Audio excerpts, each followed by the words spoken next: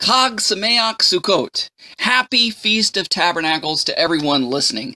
Today I'd like to talk about the fallen tabernacle of David.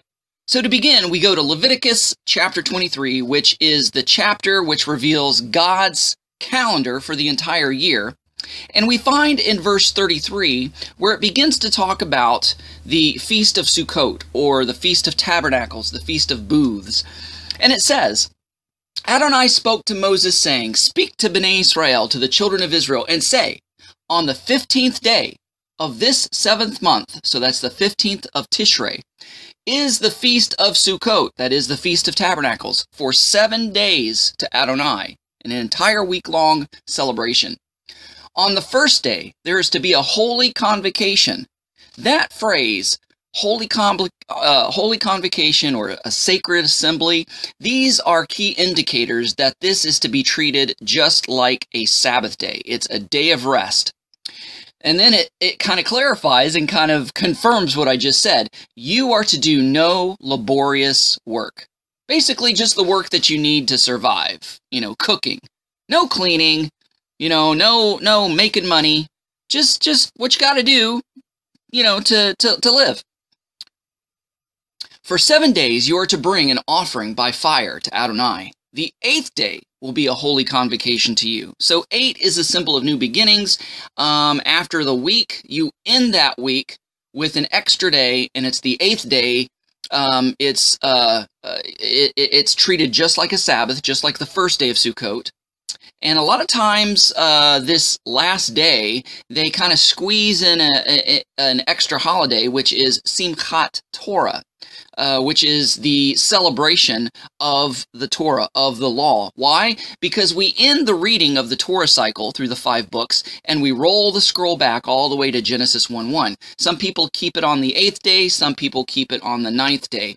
Just depends on what sect is and what the tradition is among that particular Messianic and or Jewish sect. So it says the 8th day will be a holy convocation to you, and you are to bring an offering by fire to Adonai. It is a solemn assembly. You should do no laborious work. These are the Moedim. These are the appointed times. These are the dates that I set on my calendar, says Adonai, which you are to proclaim to be holy convocation. So every high holy day is just like a Sabbath. To present an offering by fire to Adonai, a burnt offering of grain offering, a sacrifice of drink offerings, each on its own day, besides those of the Shabbatot of Adonai, and besides your gifts, all your vows, and all your free will offerings which you give to Adonai. So on the 15th day of the 7th month, we're still talking about Sukkot here, when you gather in the fruits of the land. So this is a harvest festival. This is actually what the pilgrims, when they came to the New World, they modeled Thanksgiving after Sukkot. And I think they had maybe 3 or 4 days that they celebrated that. And then in the modern day, of course, it just got whittled down to 1 day. But this is the origins, the North American origins of Thanksgiving. So it says, besides those verse 39. So on the 15th day of the 7th month, when you have gathered in the fruits of the land, you are to keep the feast of Adonai for 7 days. Now, it is believed that the very first day of Sukkot was the day that Messiah Yeshua was born, because the manger scene was like a sukkah, was like a booth. They could not stay in the inn, so they stayed in a sukkah. You see nativity scenes, they look just like a sukkah, a 3-sided structure with, you know, kind of a thatched or leafy roof. And so they believe the first day is Yeshua's birthday, Jesus' birthday, because what happens on the 8th day, what would be the 8th day celebration, or Simchat Torah, they have him circumcised and they have him named. And we read all about that in the Gospels. So this fulfills the prophecy that the Word became flesh and dwelt. That word dwelt is actually the word tabernacle. The Word became flesh and tabernacled among us. So as you are to keep the Feast of Adonai for 7 days, the first day is to be a Sabbath rest, and the 8th day will also be a Sabbath rest. On the first day you are to take choice fruits of trees, branches of palms, boughs of leafy trees, and willows of the brook, and rejoice before Adonai your God for 7 days. You are to celebrate it as a feast to Adonai for 7 days in the year. It is a statute until Messiah comes. No. It is a statute until you go off into exile. No. It says it is a statute forever, throughout your generations, meaning till the end of time. You are to celebrate it in the 7th month. You are to live in Sukkot, tabernacles, booths, for 7 days. Now, in cold climates, such as myself in New Brunswick, Canada, or even in Ohio, where I was born, the weather's not really conducive. So it's hard to live out there, so we spend as much time as possible out there, meaning we eat our meals, we pray, we study, and if you're brave enough and if the weather's not too inhospitable, you actually sleep out in the sukkah. I mean, it's like building a fort and sleeping out in the fort you built. I mean, this is a dude's holiday. I mean, what guy wouldn't want to do that? I mean, it brings out the little kid in us, right? So it's talking about gathering in the harvest fruits and rejoicing before the Lord with these very items. And it says you are to celebrate the festival for Adonai for 7 days. It is a statute forever throughout your generations. You are to celebrate it in the 7th month. You are to live in Sukkot for 7 days. All native born in Israel are to live in Sukkot. Why? So that your generations may know that I had Bnei Israel, the children of Israel, to dwell in booths, tabernacles, Sukkot. When I brought them out of the land of Egypt, I am Adonai your God. So most of the holidays really brings us back to the Exodus from Egypt. You know, the liberation of our slavery from Egypt, which, spiritually speaking, always comes back to Yeshua, who came to liberate us from the spiritual bondage of sin. So this is the Feast of Tabernacles in a nutshell. Now, a sukkah, a booth, a tabernacle. Traditionally, it's a 3-sided shelter made from ready, available materials. This is symbolic of our temporal, frail bodies. Because in Genesis 2:7, it says that basically the Lord collected a bunch of dirt, molded it together like clay into the form of a human being, and he said he breathed into man the breath of life. He breathed into his nostrils, mouth to mouth. He breathed in his face. And man became a living soul.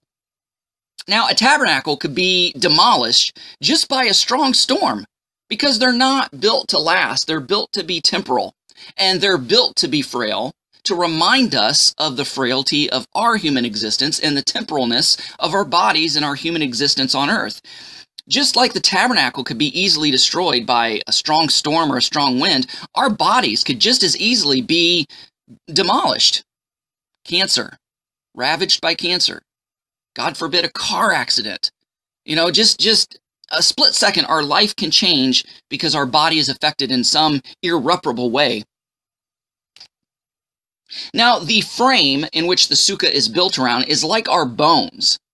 It's what we cover that frame with is symbolic of our flesh. Now, the tabernacle has 3 sides, and it's open in the front. And we have a body, soul, and spirit with an opening where God is supposed to be. Some people call this the God-shaped hole. We spend our whole lives trying to fill this hole because we feel we need to have some sort of fulfillment or meaning in our life. We fill it with drugs, alcohol, careers, you know, women, whatever. And nothing satisfies until we find God, until we find Yeshua. And then we are fulfilled. So, again, the tabernacle is a 3-sided structure with an open front, which the 3 sides symbolizes the 3 parts of our being, body, soul, and spirit, and has that opening where God is supposed to enter in. A tabernacle is easily erected and disassembled and transported to represent our sojourns on this planet. Because if you remember, I just read in Leviticus 23:42 and 43 that this is a memorial of the wilderness wanderings, that God made Israel live in tents or live in booths.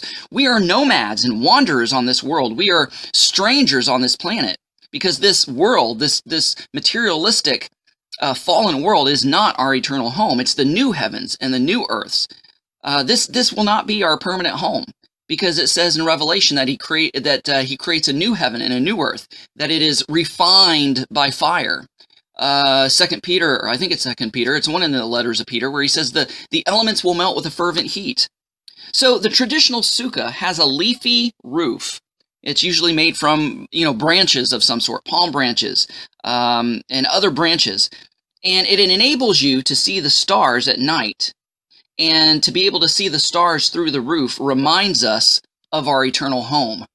I'd like to go to Revelation chapter 21, verses 1 through 5, and talk about this new home. Then I saw a new heaven and a new earth. The first heaven and the first earth had passed away, and the sea was no more.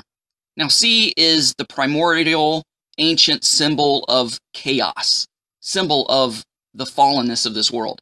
Verse 2, I also saw a holy city, the new Jerusalem, coming down out of heaven from God, prepared as a bride adorned for her husband. This kind of reminds us of a sukkah, this city coming down from heaven. I also heard a loud voice from the throne saying, Behold, the dwelling of God is among men. That happened in John 1:1 when the Word became flesh and dwelt among us, when Yeshua was born, which is a celebration of his birth. But it also is when God comes from the new heaven to the new earth to dwell among men. Behold, the dwelling of God is among men, and he shall tabernacle among them. It says in the Tree of Life version, they shall be his people, and God himself shall be among them and be their God. Oh, and this is a beautiful verse. Should bring you comfort. And he shall wipe away every tear from their eyes. Death shall be no more, nor shall there be mourning or crying or pain any longer, for the former things have passed away. And the one seated upon the throne said, Behold, I am making all things new. New heaven, new earth, and those of us that are resurrected, new bodies, right? Then he said, Write this, for these are trustworthy, these words are trustworthy and true. Now, I want to also kind of go back in Scripture a little bit to Acts chapter 15. This is where we're going to talk about the fallen tabernacle of David. Acts chapter 15, beginning with verse 12. It says, The whole group became silent and were listening to Barnabas and Paul, as they were describing in detail all the signs and wonders God had done through them among the Gentiles. After they finished speaking, Jacob answered. Jacob, that is James, because this is the Tree of Life version, they were reverting back to their Hebraic origins of their names. So James is really Jacob in Hebrew. So Jacob, James, answered, Brothers, listen to me. Simon has described how God first showed his concern by taking from Gentiles a people for his name. The words of the prophets agree, as it is written, After this I will return and rebuild the fallen tabernacle of David. I will rebuild its ruins, and I will restore it, so that the rest of humanity may seek the Lord, namely all the Gentiles who are called by my name, says Adonai, who makes these things known from old. Therefore I judge not to trouble those among the Gentiles who are turning to God, but to write to them to abstain from the contamination of idols. See, the rabbis have basically summed up the holiness code in these 4 laws. These 4 laws became the kickstart laws for the Gentiles to follow that began that process of a clean break from their pagan past in order to set themselves up to fellowship with Jewish brethren without making them unclean, so they couldn't celebrate things or go to the temple. But it also set them up so that they can learn the rest of the commandments of the Lord from one Sabbath to another, because it says, But write unto them to abstain from contamination of idols, from sexual immorality, from what is strangled, and from blood. For Moses, from ancient generations, has had in every city those who proclaim him, since it is read in all the synagogues every Sabbath. Okay, so 2 things we learn from this passage. Number 1, let me read verse 16 again. After this I will return and rebuild the fallen tabernacle of David. I will rebuild its ruins, and I will restore it. So number 1, what we learn is in 3 parts. A, just as David, for a time, had to wander and live in tents and in caves as a result of King Saul, his son Absalom, eventually he stopped running, and his reign and kingdom and dynasty was finally solidified, and solidified for all time. B, during the times of Yeshua, there was no king in Israel due to the Roman occupation. Everyone was expecting Yeshua to be the returning king to sit on the throne of David when he triumphantly rode into Jerusalem on that donkey prior to Passover, what we call the triumphal entry. C, Yeshua, being a descendant of David and rightful heir to the throne, told the religious elders of Israel to tear down his tabernacle, and he would build it up, right back up within 3 days. And to that we go to John chapter 2, starting at verse 12. After this, Yeshua went down to Capernaum with his mother, brothers, and disciples, and they stayed there a few days. The Jewish feast of Passover was near, so Yeshua went up to Jerusalem. In the temple, he found the merchants selling ox, sheep, and doves, also the money changers sitting there. He made a whip of cords and drove them out of the temple, both the sheep and the oxen. He dumped out the coins of the money changers and overturned their tables. See, they were selling in the court of the Gentiles, preventing Gentiles from getting close to God, because that was their designated place to worship, and they turned into a marketplace.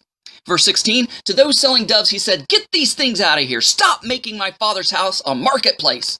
His disciples remembered what was written, "Zeal for your house will consume me." This is from Psalm 69. Then the Judean leaders responded, "What sign do you show us, since you are doing these things?" This is where he says, verse 19, "Destroy this temple." Yeshua answered them, "And in 3 days I will raise it up."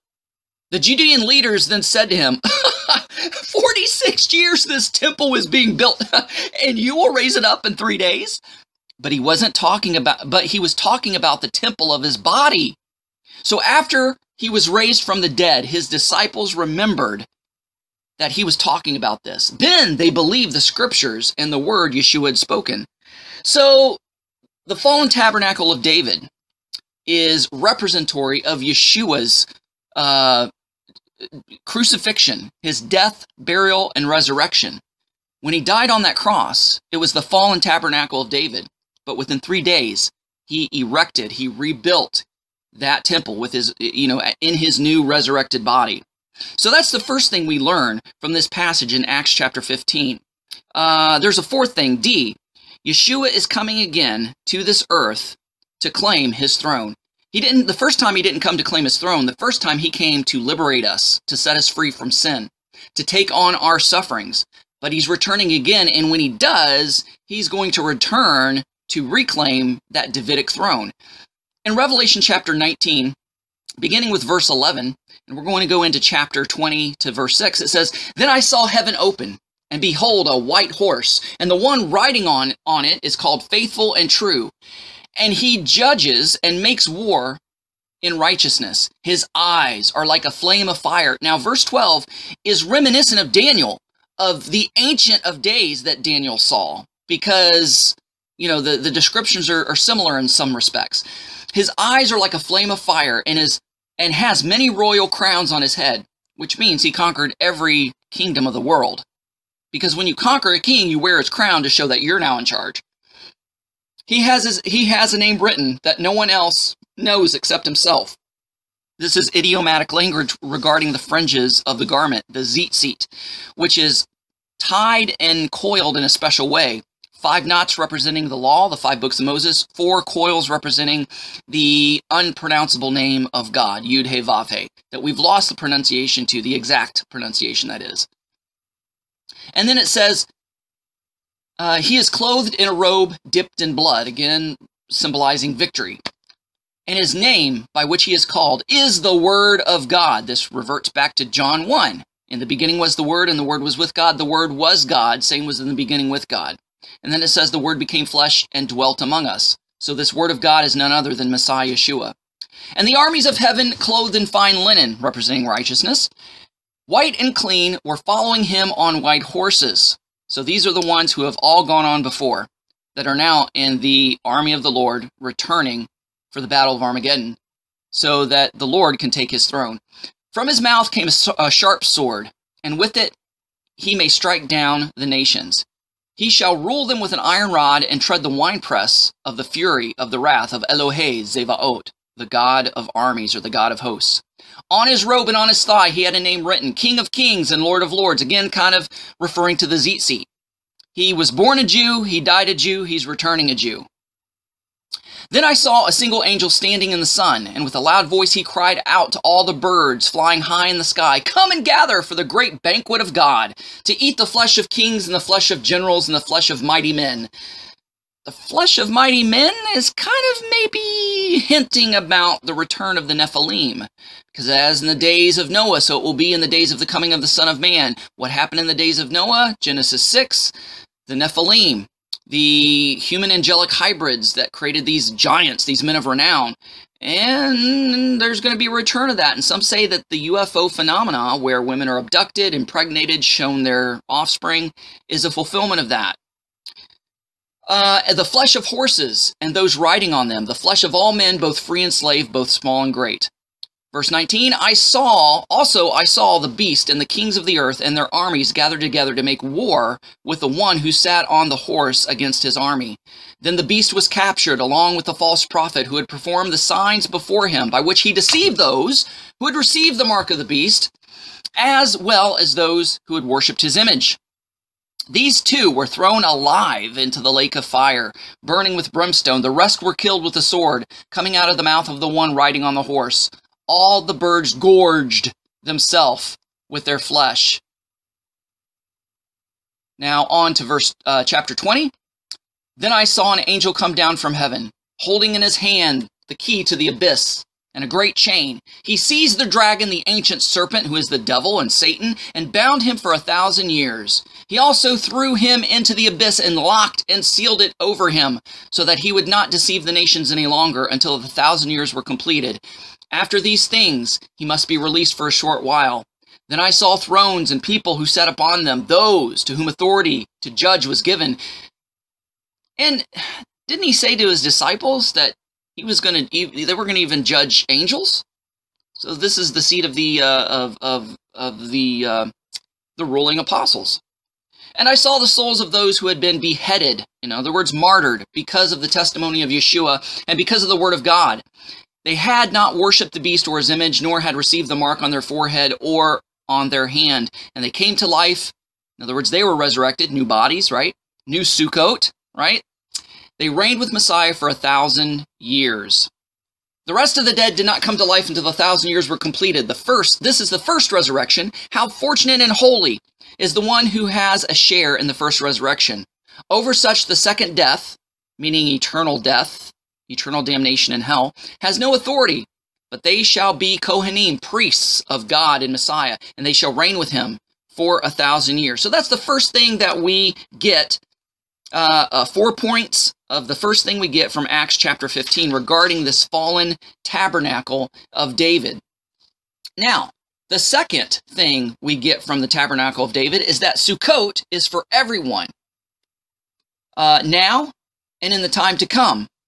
So chapter 15, verses 19 through 21, let me remind you, therefore judge not to trouble those among the Gentiles who are returning to God. Then verse 20 talks about the 4 starter laws: no idols, no sexual immorality, no blood, no strangulation.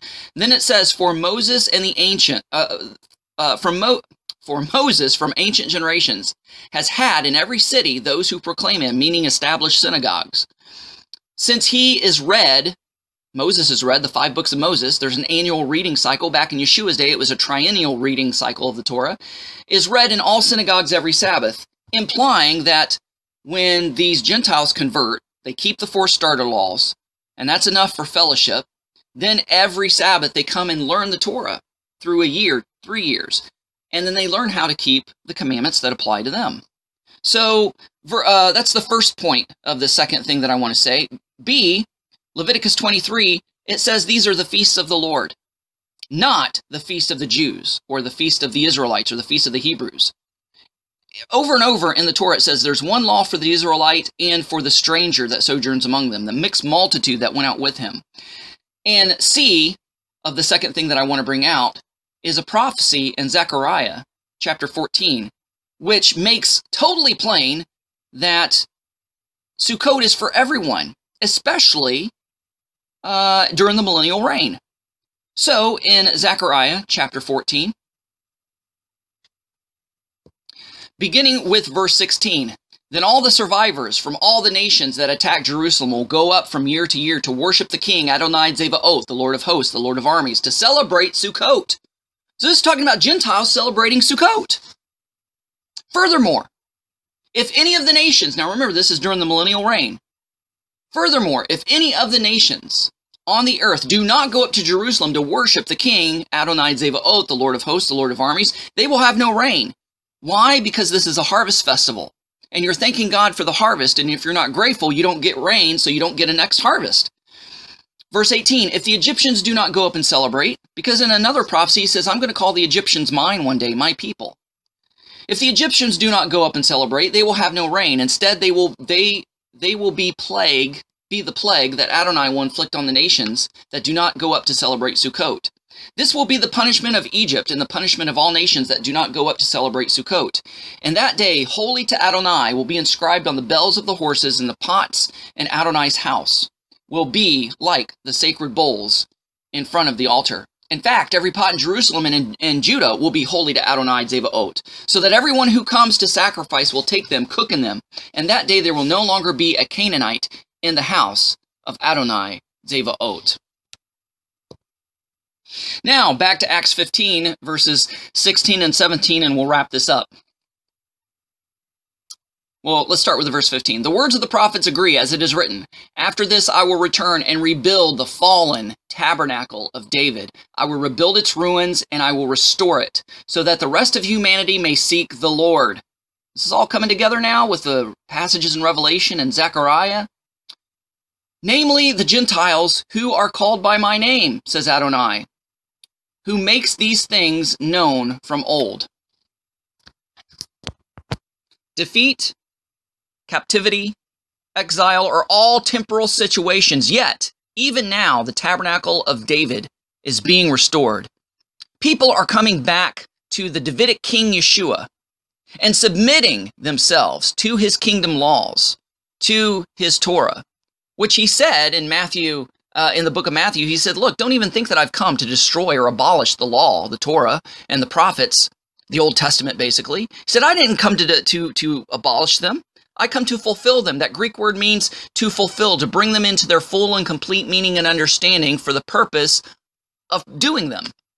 And Yeshua was the template, the blueprint, the example. He showed us how to live the commandments out correctly in a pleasing way to God so that we won't be hypocritical and legalistic. Because God has a kingdom, and to have a kingdom, you have to have kingdom law. And there is a revival of believers, Jew and Gentile, coming back to Yeshua and realizing the advantages, the blessings that are in the Torah. That the Torah is not a curse, it's a blessing. Obeying it brings blessing. Disobeying it brings death and curses.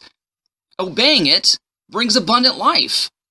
It's the kingdom law. It's our instruction manual, how to live physically, mentally, and spiritually to our optimum, to our best. And after all, what is Yeshua called? He's called the living word. He's the living manifestation of the written word. And the written word, up until to the time Yeshua was born, was nothing but the Old Testament. The New Testament wasn't written yet. And the New Testament is even a misnomer. The New Testament is the Brit Chadasha, meaning the renewed covenant. What is it renewing? What covenant is renewing? All the covenants that were established in the Tanakh, the Old Testament, the law, the writing, and the prophets.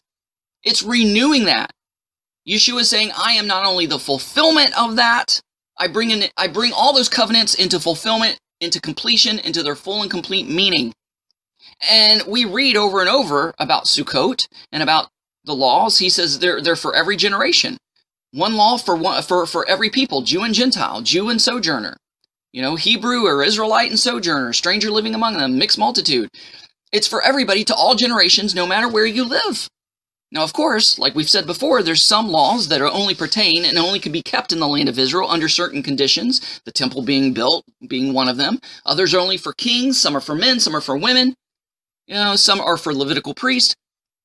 But all the ones that apply to us, all the 613 commandments, and taking just those that apply to us, has been summarized in 10. If you're keeping the 10, you're most likely keeping the 613.